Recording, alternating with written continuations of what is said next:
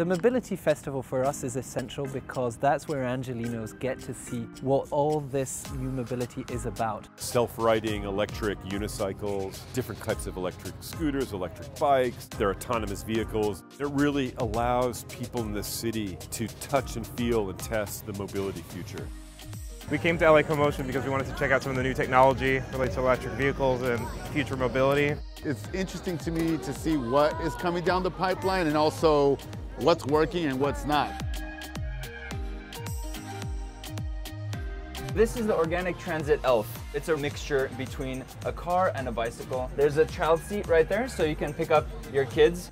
I just tried the Lime for the first time and I was a little intimidated, but I gave it a shot. We try to have this vibrant atmosphere around the festival. For example, we had the Busted Show where people talk about their experience in transit when they don't drive cars.